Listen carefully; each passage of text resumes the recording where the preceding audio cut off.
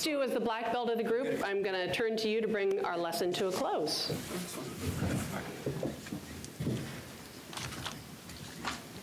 Good morning. No, please, my name is Roderick Steward, but please call me Stu, or like I've been given the name Sensei Stu. Yeah, they call me that. She's waving. Anyway, so I'm here to cover what's called a lean management system, and what I do for Sutter Health is I create a lean management system. It's more than just the tools. I can show you a bunch of tools. This is the main focus of what I do, and what I think most Lean, Six Sigma, theory, constraints type programs should be about, is the creation of that culture that allows the people or the management system to add value for their customers. Now, the customers doesn't just mean the external customers, it also means your internal customers, to include your people. So training is very important, but how do you do that training is even more important. And I use a certain system that I'll talk about in a second. Good. What's the matter? You some kind of girl or something?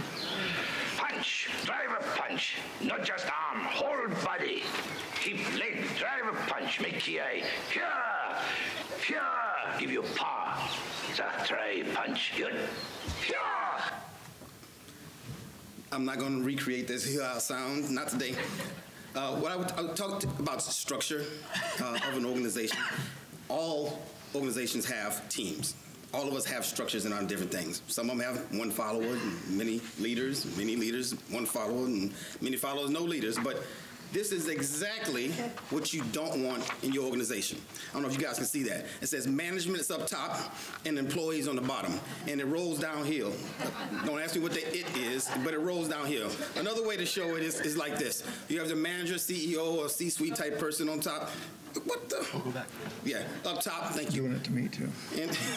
And it rolls down here. You get the picture, right? A lean management system is not about this. It's about development of the people to show respect for the people. If a person was hired at a certain level, I don't care if it's at the bottom level or not, they're hired for their technical expertise at that level. Allow them to do that job. So a lean management system helps align those things. So here's some key elements of the lean management system. First is the daily engagement system, which some components I put up there: leader standard work, standard calendar, tier checking system, huddles, and for frontline problem solving. Again, if you're a C-suite person or director that's never been, let's say a machinist as an example, you've never been a machinist but you're over machinist, who are you to tell a machinist how to do their job? Aren't they the experts? That's why we hired them, right? So a lean management system allows their expertise to be used and utilized for process improvement. Next one is the effective visual management practices. All your visual management should be able to show your target performance versus your actual performance, which equals your gap. And all your process improvement initiatives should be around your organizational gaps. All right? What a 5x5 rule means is from 5 feet away, within 5 seconds, you should be able to tell whether it's performing to standard or not. Green, yes, we're good. Red, we're not good. I don't preach a yellow or purple, none of those other colors, all right? You're doing it or you're not doing it. If you're not doing it, what can we do about it to get it back on point? Next is focus, continuous process improvements. Again, once you identify the gaps, work on them. It is that simple. Strategy deployment, some of you may know it as a Hoshin-Connery. Hoshin-Connery is strategy development as well as the deployment of that strategy, and I'll show you in the next slide how to do that. Just a framework, because we only have 10 minutes up here, and Rami keeps showing me that time. You got 10 minutes? I got 10 minutes. I don't know about you. I did about 15. So I would always say for any organization, you start at the top with strategy. The organizational leaders are responsible for setting the strategy for the organization, period. I don't see any other way. So one tool to use is called an X matrix. I didn't put an example here. It's a big Excel form, but it's used to show the key performance indicators, the objectives, and the metrics from the organizational standpoint. Then you go down to strategic governance, you use what's called a production board. All these are visual management tools that you can look at and say, are we doing good or are we not doing good? And then what are you doing about it? So you use these things to make the daily or weekly strategic priorities known, not just to the executives, but everyone in the organization. So your decision making is based on that production board, which links to the X matrix or your strategy. The next one is cascade and communicate. All the goals from the key performance indicators, let's say you have a 3-tier system, meaning executives, directors, and frontline staff. So The executives are responsible for the strategy. The next line is the directors. The directors, for example, will have the production board, how they making that strategy a reality, kind of the general direction. And then the bottom tier, so to speak, the frontline staff will give you the actual how the work to be done to make those things come alive. So that's what cascade and communicate means. The way you do all these things is that the bottom process integration is integrating Lean, Six Sigma, theory of constraints, the next slide, into everything that you do. So as a frontline staff member, what my performance review should be based on the metrics. I should be focused on the same thing in alignment with my director to executive, and so forth and so on. So that's what this is about. So I'm going to go through everything on this slide, but the top line in blue, strategic management, again, setting the general direction and principles. And I'll show you if I can come up this piece right here. Can you see this? All right, good. So here's the metrics or the gap in your performance. Again, your actual versus your targeted. And it goes down, so the executives are responsible for that level, the strategic level, to develop the strategy and the vision for the organization. They pass that down to, again, let's say directors in this example. The management team or director team takes those opportunities and targets and actually do something about it. The way they do something about it, they get a working team together, functional experts at whatever you're discussing, and you do Kaizen events, you do projects, just do it, and you come out with a lot of mapping, value stream mapping, analysis, root causes, and countermeasures. Those countermeasures are then put into action plans, and those action plans have metrics or measurements, and those measurements or metrics lead up to the gap or the constraint that the executives originally kind of pointed out. So all these people doing all the correct work to make your organizational vision become reality. So tier reporting and the communication structure. Most organizations have what I call a top-down directive style of leadership where I tell you what to do. This is not a promotion of that type of structure. The goal here should be to develop your people so they can do the job. And we were talking, Marc and I was talking about on break that, usually when a COO or CEO leaves the organization, that a lot of the culture goes with that person. And I disagree. If the culture is embedded in the organization, I'm going to not say who cares when the CEO leaves, no. But if they leave, the next person comes in should be embedded in the culture of the organization. This management culture is what we're promoting in the lean management system. So this is a few tiers, a CEO or CEO at that tier, kind of coaching and responsible for the coaching of the executive sponsor to directors, director to process owner, down to the frontline staff. All of this communication happens from the CEO, who is responsible for the professional development of the executive sponsor, so forth and so on, down the scale.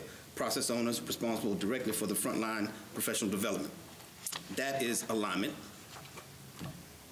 These slides got to catch up with me. All right. At each of these levels, so for, say, the frontline and process owner, the process owner is responsible for barrier removal and anything that frontline staff needs. That's that process owner's responsibility. Director is responsible for the process owner, and so forth and so on, all the way up the chain of command, so to speak, to the CEO level. This is unresolved issues get escalated from the front line all the way up the chain. At each of these levels, problem solving happens. We talk about the Kata methodology, we use it immensely. Kata becomes your standard work on how you challenge people versus being directive. Do it like this. It's more of a question. How do you see it done? What problem are you trying to solve for? What can I do as a leader to help you solve your problems? And again, we have leader standard work developed for each of these tiers. This is an example of a production board or visual management tiered board. There's a lot of components on here, but at each level, the board functions a little bit different, but that's where I come in. Coaching, how to use these boards, how to use visual management, and so forth.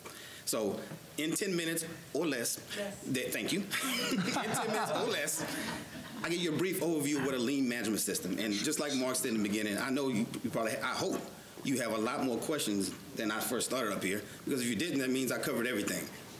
And I know I didn't. Anyway, thank you for the time. Stu, thank you. Awesome. Way to bring it home. Very good. Marc, can I get you to click one more? Let's take a quick look at some key takeaways. From Marc, to improve is to change. To pursue perfection is to change often. In order to change often, you have to find the right tools, approach, and practice. And make mastering and teaching your habit. From Dan, an agile method for process improvement provides greater team involvement and rapid visibility in chunks throughout to add value for involved stakeholders. And from Roderick, a lean management system is about culture and the creation of that culture that allows the management system to have value for its customers. Now, it's your turn. We went fast. You got bits and pieces of information.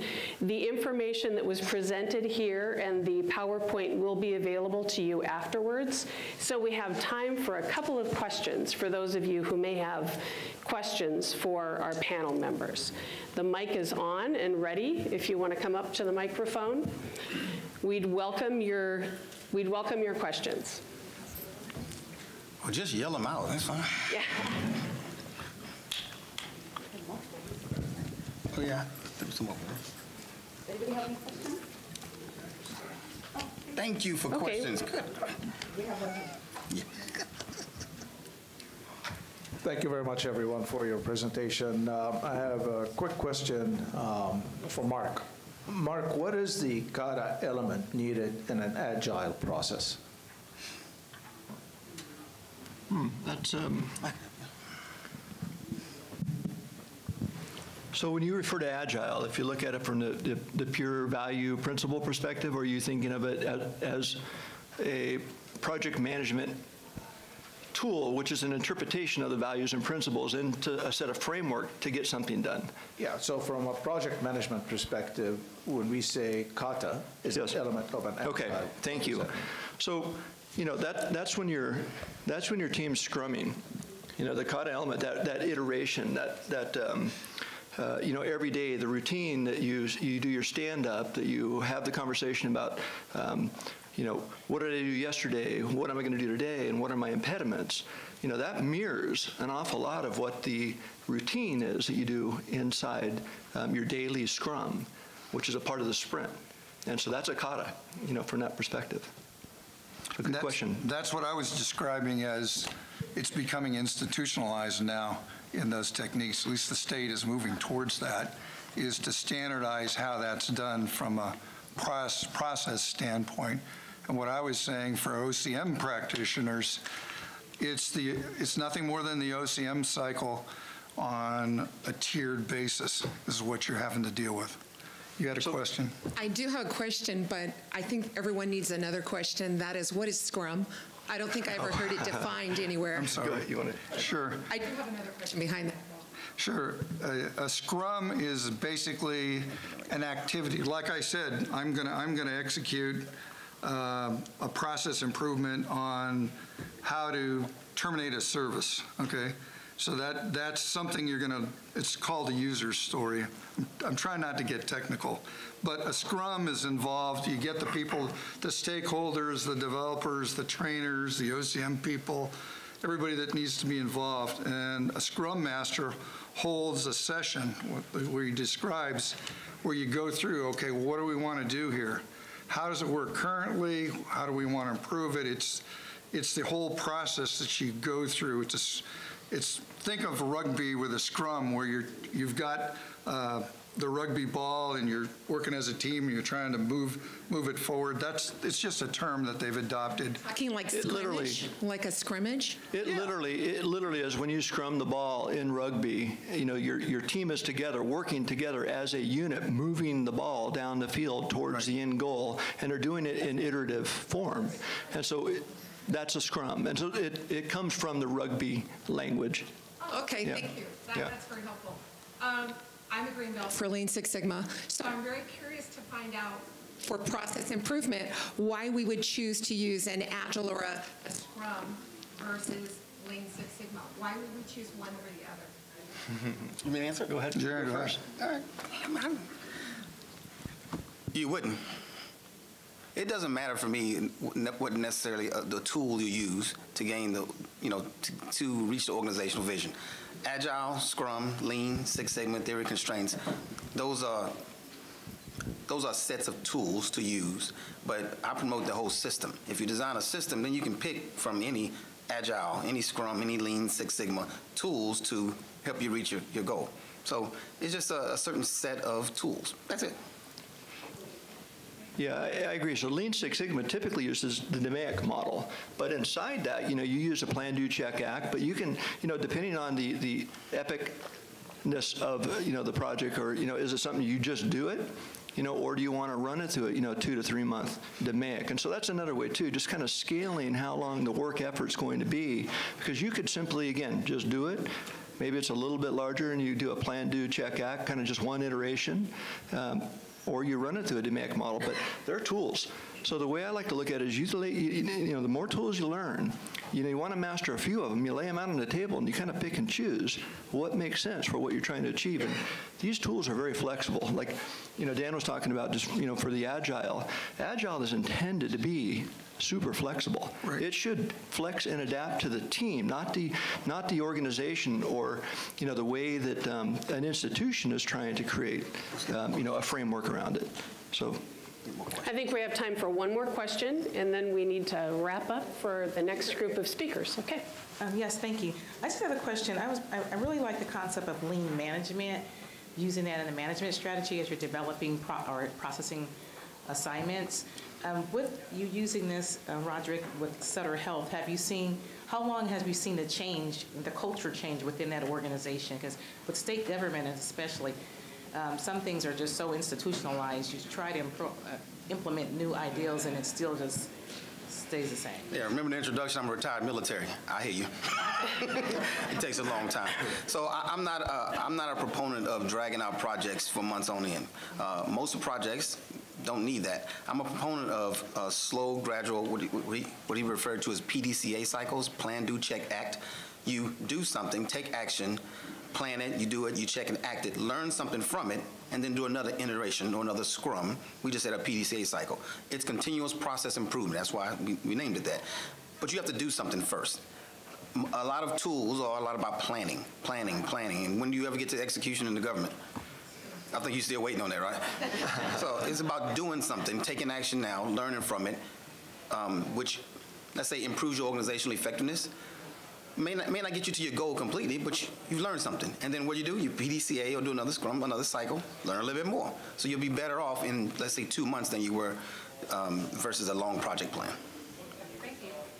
Okay. Thank you so much for joining us for this session. We hope that you're walking away with some valuable takeaways. The information from this session will be posted on the PSP website, so you will have access to it after the session. Thank you again. Thank you.